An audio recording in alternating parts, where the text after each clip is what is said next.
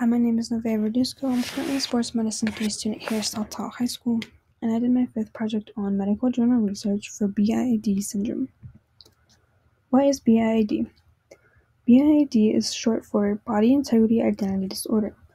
This is the desire to want to amputate one's healthy limbs and even paralysis. This disorder is thought to be caused by early childhood trauma, over-identification with amputees, and obsessive-compulsive tendencies. One major theory among psychologists and neurologists is that BIID occurs when the brain has not mapped the body correctly. Because this condition is so rare, there is little information available. But with the information that we do have, there are reports showing a common recurrence to exposure to amputees at a young age.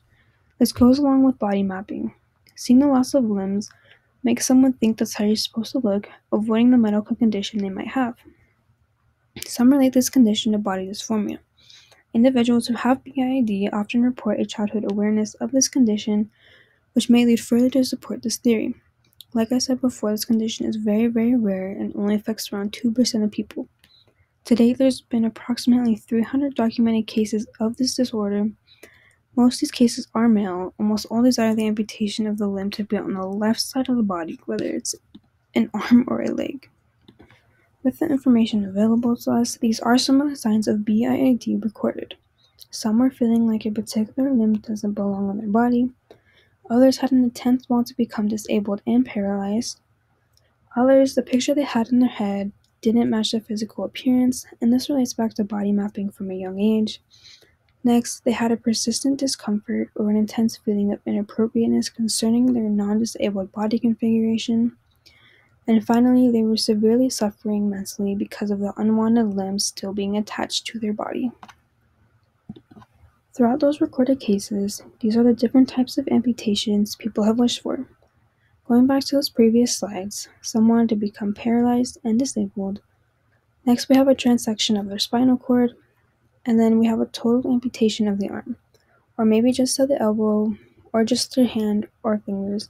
It really all just depends on the person and what they want. And then after that, the leg very similar to the arm. Again, it really just depends on the person and how their body mapped out when they were younger. Although there is no treatment that is 100% effective, there is some treatments that can help. First would be therapy. Really heavy behavioral therapy can often help reduce the stress and depression associated with BIID. Next is medication. The most common medication people with this condition would be put on is SSRI, which stands for Selective Serotonin Reuptake Inhibitors. These also work as antidepressants to help reduce stress. Although they are effective, it doesn't 100% work.